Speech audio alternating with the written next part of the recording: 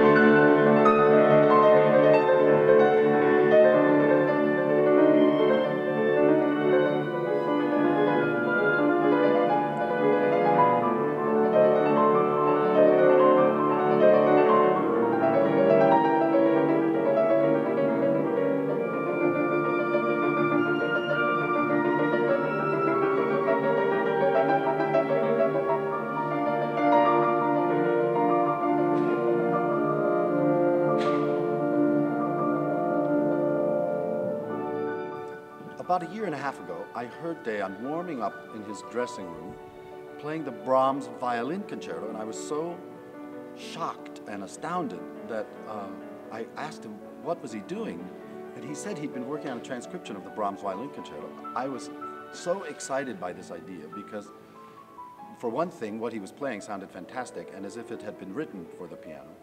And also just the very notion of a transcription is such an important part of a great tradition. Beethoven's own transcription of his violin concerto, the Bach transcriptions of his violin concertos for the keyboard.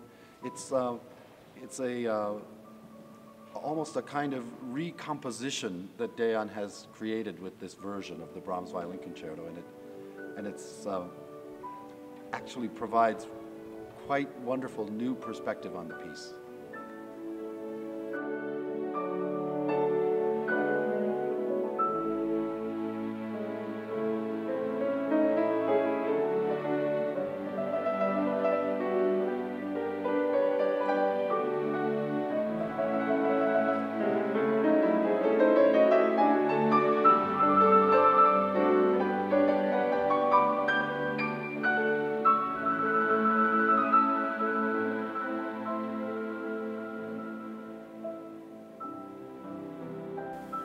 Of course, there's this eternal question, is one allowed to do something like this? Knowing that Brahms lived in a time where arrangements and transcriptions were more than allowed, welcomed with every, not only productive but also reproductive artist, I think the answer is yes, and that Brahms himself would definitely not have anything against this idea.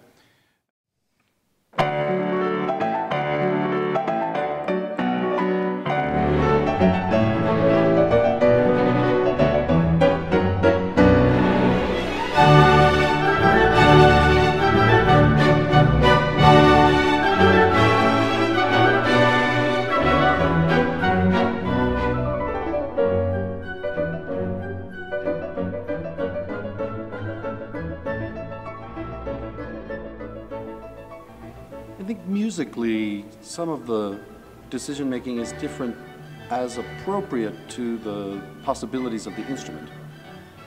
As Dejan was saying, the violin can do certain things and the piano can do certain other things.